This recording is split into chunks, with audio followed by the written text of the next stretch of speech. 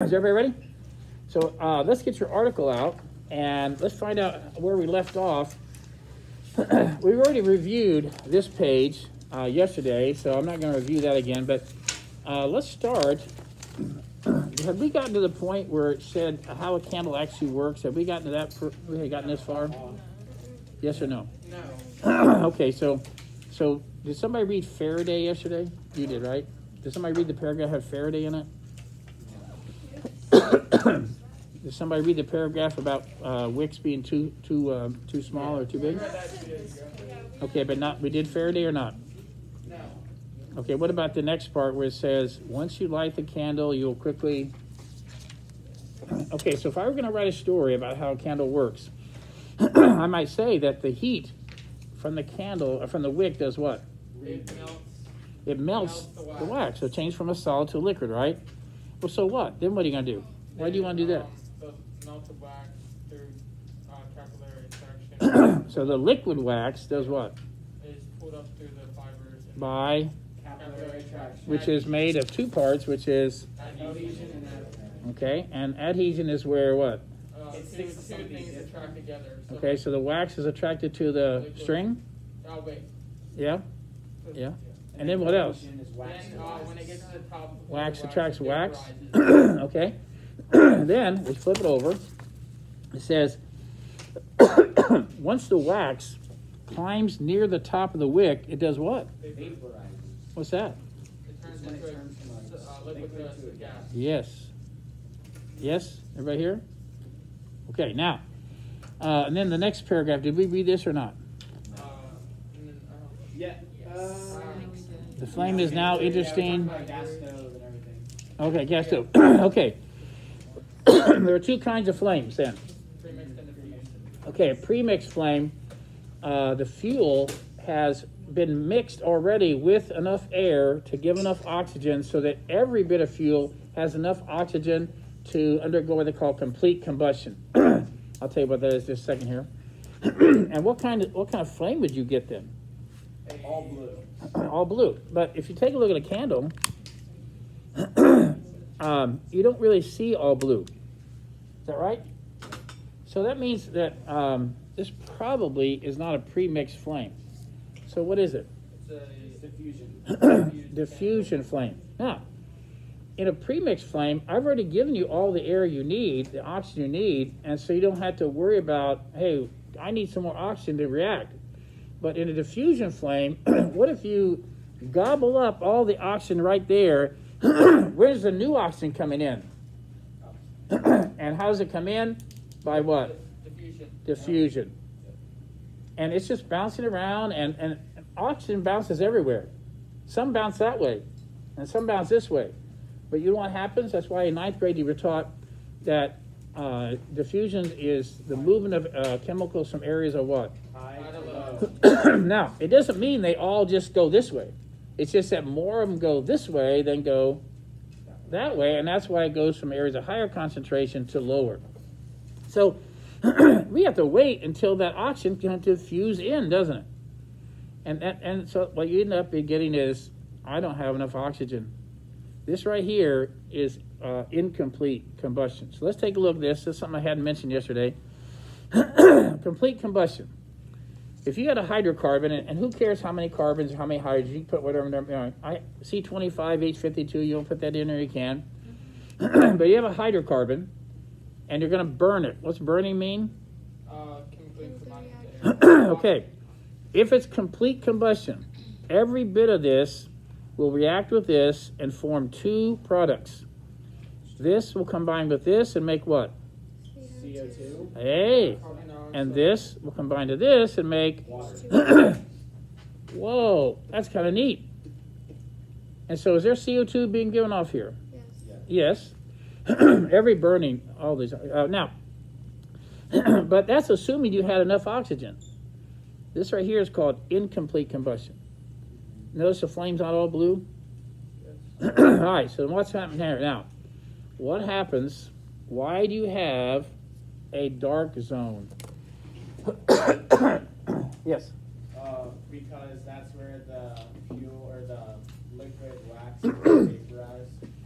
it's liquid wax until it gets to the top of the wick, and then it gets vaporized. So there's no liquid wax in there in the dark zone, but what is in there? It's just like the vaporized. Yes. And again, I'll prove that to you. I'll take some stuff out of the dark zone and put it back in the flame. And notice that it catches on fire, doesn't it? There's lots of fuel right there. Right there. Vaporized candle right in there. Now, excuse me.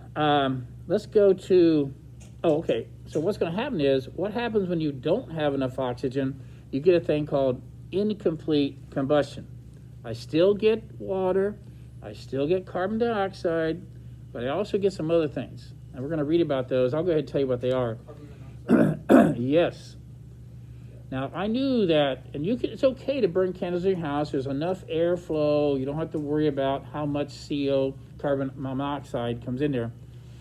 But what you would have to be really careful about is if you had like 1,000 candles in a small room and you were in there.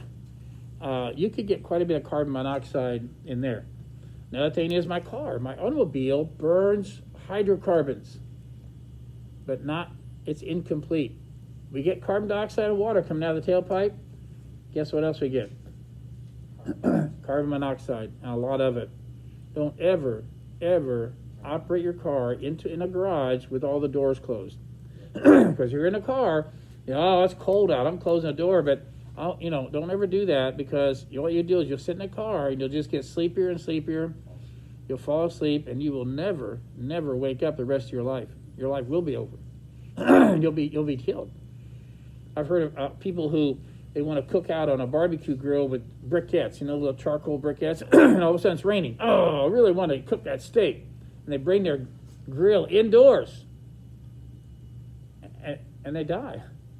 Briquettes are terrible. They're so incomplete combustion. A sad story I heard. Family, 4 kids. They had a pickup truck. They had a cab on the back, and they're going to cross country. They said, we're driving at night. Those kids are going to be in the back, and they'll be asleep. And I can drive all night. Unfortunately, there was a little hole in their tailpipe, and carbon monoxide came up in the back. They woke up after driving all night. All their kids were dead, all 4 of them. So carbon monoxide is serious.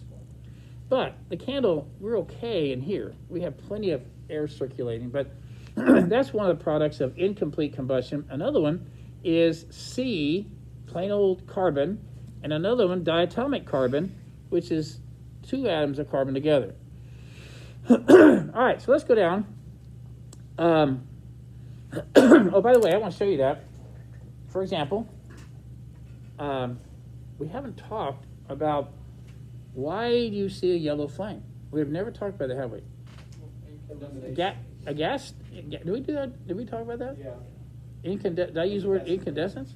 Oh, okay. So let's take a look. I'm gonna go to that yellow zone and put this in here. And as soon as I go in the yellow zone, what do you see coming out of there? See that black stuff? What's that? Straight carbon. That's carbon. Soot, isn't it? It's called soot. And matter of fact, here it is right here. And it is carbon. Same thing's in your pencil. Your pencil is graphite, carbon.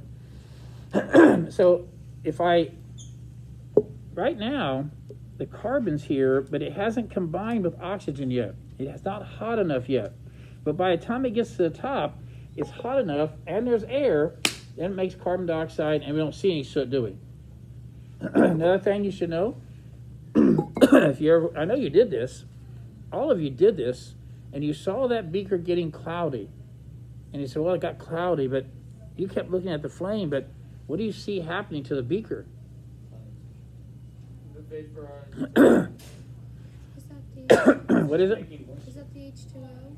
Yes. Now that's not. What is that?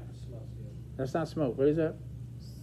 We're going to call, if you have kids and grow up, call it smoke. Okay? You don't want to confuse them. But what is this white stuff? Carbon dioxide. No, you can't see carbon dioxide unless it's dry ice. What's the white stuff? That's not like the black stuff. What's the white stuff? Oh, don't let me down. Carbon. No. Okay, wait. I'll show you. I'll show you. Can you tell me what it is? All right. When I do this one demonstration, you will know. Sorry. Oh, no, it's fuel. It's fuel. Vaporized Oh fuel. no, it's the vaporized. That's right. Yeah. That is correct. So what's the white stuff?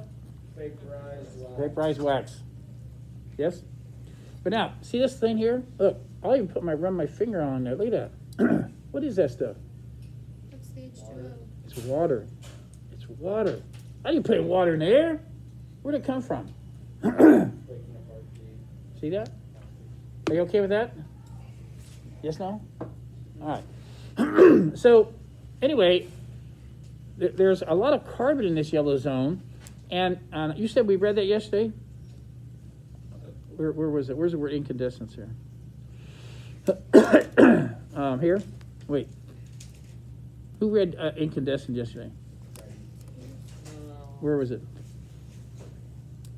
Okay, so here's what happens. We'll find it. These little particles of soot, okay, they get so hot that they glow. And just like a light bulb, and like I said, unfortunately, not unfortunately, your generation won't have as many of these light bulbs that have been around for 150 years. They were called incandescent light bulbs. And incandescent light bulbs, they had a little tiny wire in them called a filament. And you push a huge amount of electricity through the little wire, and it starts to glow. How many of you have a toaster at home? You ever looked at the toaster? Why is it? What's it doing? It gets orange, like the metal turns. It's incandescing. You're pushing so much electricity through there, it's actually giving off light, isn't it? And that's what these carbon particles are doing. These little black things are glowing. Otherwise, you would not see this flame. It might be blue if you had enough oxygen, but we wouldn't see it if it wasn't for the carbon. Now, I'll show you one more little demonstration with that.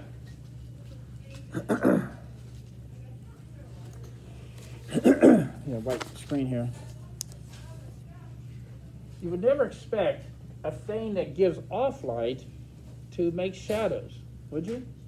I'm giving off light. Why would the light from that thing here? Can everybody see the back of the screen? Yeah. I'll try to get out of everybody's way. You gotta look underneath it. And you see this part right here? Like, what's a shadow? What's that black? Dark zone. It's actually a little above that, but yeah, you're right, the dark zone. But that means there's a lot of something's blocking the light, isn't it? That means there's a lot of carbon in there. Oh, that's kind of neat. I think when Faraday did this, he had sunlight, and he bounced sunlight into the room, and that's a really bright light. It made a pretty big shadow with that flame. Ouch. How do you bounce sunlight? Just with mirrors? What now? How do you bounce like this? A mirror, yeah. Now, if the sun happened to be in the right part of the sky and you had a window in the right place, you could just let it come in like that. But otherwise, you just take a mirror and bounce it off like there. All right, let's go. I need to know what we read and didn't read, though. Did we talk about the gas stove, right? Did we talk about the relatively cool region above the wick? Okay, let's have somebody read right there. Anybody hasn't read at all. He said, well, I'd raise my hand, but these guys always raise their hand, so yeah, Zach. Thanks. Right here, the relatively cool. The relatively cool region just above the wick is the dark zone.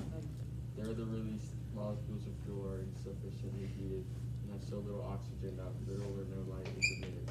What form the released molecules take in this region, how they break down into single atoms or diatomic molecules, and where they combine to form solid carbon particles is not understood. One of the most curious features of the flame is that although vaporized fuel is found just above the wick, at no point in the flame does vaporized fuel ever come in contact with any significant amount of oxygen. Contrary to my own intuitive picture of the flame, neither the heat nor the light of the flame results from a simple oxidation of fuel vaporized fuel. All right, go ahead. One more paragraph. The blue regions of the candle flame are part of what is called the reaction zone. In that zone, the large hydrocarbon molecules vaporized from the wick are broken down into smaller molecules, which soon react chemically with one another and with the oxygen diffusing in from the air outside the flame. The bluish light is primarily due to the emission of two exciting molecules, molecular carbon and a hydrocarbon, that are produced in chemical reactions. these molecules, instead of being excited thermally by the hot environment, and actually be produced in the excited states by the chemical reactions. Thus, the blue light may not be an emission resulting directly from the heat. All right, let's go down to this paragraph here. A new reader, somebody new. Somebody hadn't done. All right, Abby. Whereas single atoms emit light a particular way. This one, to me. To me, the most interesting portion of the candle flame is the yellow region, which is called the carbon zone or the luminous zone. There, carbon particles are heated to Incandescence. incandescence by the hot gases and by heat radiated from the reaction zone. It is in this incandescence that produces the yellowish light. In actuality, the full visible spectrum is emitted by the emission in the yellow is more intense and dominates one's perception of the light. The emission is not like molecular or atomic emissions because the full spectrum is produced rather than individual colors. You might have seen something similar if you have ever heated a poker white hot. The poker was then so hot that the thermal radiation from it spanned the entire visible spectrum, emitting all the colors and therefore that perception of white light. All right, so there are things when you excite atoms, sometimes they can give off energy themselves. Later in the year, we'll talk about the quantum mechanics model of the atom. It says that when electrons can absorb energy and jump to a higher level, and then they come back down and they release energy in a form of light. And when I see like fireworks, that's what you're looking at, excited atoms. Now some atoms are excited will excite and you see red light, and some will be green, and some might be purple, or some might be yellow. Now they're saying that actually all the colors are being emitted, but there's so much yellow being emitted, it kind of hides all the rest of them. Also later in the year, the second semester, I'll let you look at a light, like a neon. You ever see a neon sign? Yeah, it's like, You know, hot now, pizza. Okay. That looks like red-orange, doesn't it? But red-orange light is not the only light coming to your eye. And so I'll give you this little thing you put on your eye, and it separates the all the colors from each other. And you'll actually see there's green and there's yellow in there. And you said your eye never saw it because the orange-red was so predominant. Same thing here. He's saying every color is actually given off here, but there's so much yellow, that's why it looks yellow. I forgot to ask you this. One of the first handout sheets I gave you had to do with Faraday. And you'll have to look at that before the test. But on the last page, and I'm going to see if I can find mine. On the last page, oh shoot, where is it? I thought I had a copy of it on here. oh, I got it. Harry, you want to use mine real quick? Yeah. Okay. All right, thank you. I was going to get it out for tomorrow, but thanks, Sarah. What would a candle look like if it was in orbit? And they actually did it. They actually did light a candle when they're in orbit. Thanks. Everybody see this one? Okay, that was about Faraday, wasn't it? Look on the last page, though. What's the last page say? Here's a picture of a regular candle flame, and then there's one in orbit. They lit a candle in orbit, in free fall. And and what's it look like there? Like a dome. Right. As a matter of fact, what happens is when the hot air, the hot gases, are actually, they expand and they're less dense in here, so they start to rise, don't they? That's why the flame always goes up. But in you're in orbit, there is no up or down. The astronauts are floating, nothing falls, get it? And so the hot gases, they don't go up, they go what? They go out equally in every direction. So that's what the candle flame would look like there. It'd be, and also it'd be almost all blue, because almost every bit of it would have enough oxygen to burn. So it'd be blue, and it'd be kind of like round colored. Hand that back. No oxygen in space. You know, when you're in the space shuttle, there is. they don't have their spacesuits on. Oh, I thought you meant like I was walking around. No, not in space. In space, there's no oxygen, there's no air or anything. So, but in the space shuttle, they breathe air. They breathe air like you do, and but you're in orbit. You're in this thing. I don't want to get to the physics of that, but all right, let's go on down. It says here, here it is, the solid carbon particles in the luminous zone, and it gives you some numbers, and that won't mean much to you, 10 to 200 nanometers, that's really small, and then some were 50, and it said the first person to explain the yellow light in terms of incandescent particles was this guy named Humphrey Davy. Now remember, Faraday, that's how he got his big break, didn't he? He starts working for Humphrey Davy. All right. Okay, now, I only have a couple more things and a couple more demonstrations, and I'll be done here. Let's look at here. Let's see. As the particles pass through the luminous zone, they are consumed by reacting with water and carbon dioxide, the principal products of the flame, to yield carbon monoxide. It's a smokeless flame. The particles are totally consumed by the time they reach the top of the flame. So we don't really see carbon particles out of this candle because by the time they reach the top, they're hot enough to react with oxygen, turn into carbon dioxide. Otherwise, they would be released as soot. And when I put the beaker there, what I've done is I've grabbed them before they got the chance to get too hot. If I get them before they get a chance too hot, then I get, that's when you see the black smoke? Yeah. They never did get hot enough to combine with oxygen. And that's where you get soot, which is known as carbon. All right, one more paragraph. Instead of burning the vapor in this fashion, oh, by the way, I don't have to read this, but I've had some students do it in the past where they took a test tube and they put it in the dark zone. And they took it out, put it in the dark zone, and took it out. And then they put, then they lit the test tube. And it actually would light. Because vaporized candle wax was in the test tube, and then he put the flame on there, and you can actually make a little flame out of the test tube there. All right.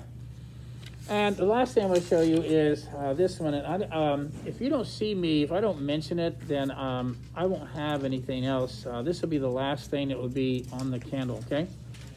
How many, I think there were 3 total students who did this experiment. Who did that? Zach did it? This was like the one that was All right, so I'm going to do, Zach already did it, but I'm going to recreate it and just like that. I don't mention to you, and if you read this, the author, when I first saw this a long time ago, it was explained to me, and it made so much sense that I thought that was it. It was wrong, but it made too much sense. And the idea is, I put the flask on here, and the flame, the explanation everybody was using at the time was the flame uses up the oxygen, creates a vacuum, sucks the water in. Okay, now, if that were the case, and he even says in here, a lot of people explain it that way and it's wrong. If that's the case, as soon as I put it on here, the water should come up, shouldn't it? As soon as it come up. But what's the first thing you notice when I do this? Now watch carefully. I think you can see, look up on the screen or whatever. Am I ready? Watch. See those bubbles? Yeah.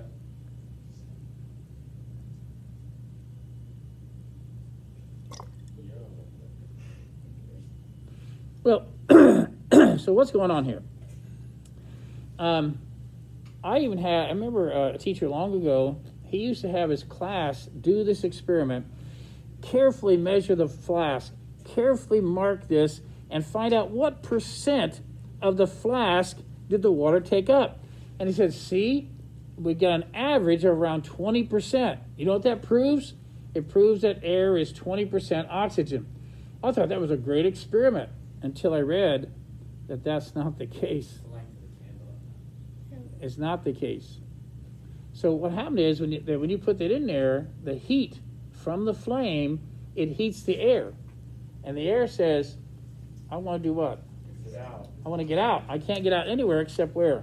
Through the water. And that's why you see the bubbling. So a lot of air leaves the flask. Then the flame goes out and it starts cooling off. And when it starts cooling off, then the air contracts and that creates a vacuum. But again, nothing, you know this, nothing in science sucks. There's no sucking going on. But I will tell you, when you have a partial vacuum here and you don't have a vacuum here, this air will try to fill in that vacuum, can't get in, can't get in, can't get in. I'll push that water into that vacuum. That's what happens. The water gets pushed into the flask. Yes? Wait, so what happens first? The heat? What is it? The heat from the flame heats the air inside the flask. And that makes them bounce around fast, and they want to expand. And so that's why you see bubbles. Now, then the heat goes out, there's no heat, and now I have less air in here now, but it's cooling off and forms a little bit of a vacuum. And then this air tries to fill in the vacuum by pushing the water into the vacuum. So anyway, it's a neat experiment. Had you seen this online? What made you do it? I saw it online. Very good. Okay. Did they explain it online? Yeah, kind of. What do you think they said? Do you remember? I don't remember. That's possible. It's just kind of neat, isn't it? I gotta get this ready for the next class. You know why I have to do this? Dry out the, Why? Why do I have to dry it out? because the You have 5% to absorbed the water. You're right. They absorbed a lot of water, didn't they? And you know what that crackling is? That's changing water into a vapor so quickly that it breaks the sound barrier. Crack, crack, crack, crack. That's how quickly it changes it into a gas. Now, once I get rid of all the water, then it can do its job of melting the wax, bringing the wax up like that. By the way, I hope that the labs we've done, an explanation, I hope you don't walk out of here thinking that the wick is what's burning. I hope you don't. Because I can tell you right now, every class had somebody who took a piece of wick, like this big, and they burned it. And how long does it take to burn a piece of wick? About 3 seconds. There's no way that that's what's burning, all right? Another thing is, if you took the mass of your candle, you would have noticed every 5 minutes, every 10 minutes, every 30 minutes, you would have seen that you're losing mass, you're losing mass, you're losing mass. What do you think? Where's it going? Where's it going? It's the wax changing into other things. Isn't that right? That's where all your mass went, into the air. And so the candle itself, the paraffin itself is the fuel. I just need the wick to melt the wax and to bring up the wax, the liquid wax, so I can light the vaporized fuel. Yes? My candle was heavier after it was done than it was when it started. All right, even though I didn't get to watch you the whole time, it would be interesting to talk to you and say, what did you do? Do you know I had some people that they took their candle and they took another candle and and it can make it heavier for different reasons, and I'm glad you brought this up. I have never seen a candle gain mass ever, but I don't know how to explain it to you. I don't know what you did. Did you happen to change candles? No. Did you happen to have another candle that you dripped over the top and wax went in there? Is that possible? Yeah. So even though I don't know the answer, I know that this thing has to lose mass. I didn't show you guys that. I put one of those candles, and it took 30 minutes. That's all. This candle was that big. It took 30 minutes to melt. See that? So without stirring, that wax there can melt like that. But this candle here, I bet I could do that for days. I bet I could do it for 15 hours, I bet. And it still wouldn't burn down. All right, what do you think? You think you understand the candle a little bit better? All right. What I'd like you to do, and I'm going to have you, you can go to the tables, you can, not that table there, but you have, what is it, 12:47? You have, and this is Wednesday, I made a mistake one Wednesday, 12:55, so you have, 13 minutes. So what I'd like you to do is form a group, and on the back of the review sheet I gave you, I'd like you to sit down and just have one person write and start writing the story of how a candle works and start checking off. Every time you use one of those vocabulary words right, then you put it on. Now, if each one of you want to write that down, you can take it home and try to finish it and say, I'm ready. I'm ready to write the story. All right, go form groups, go to the tables. You have the rest of the period to try to write a story about how a candle works. What? Yeah, that's good.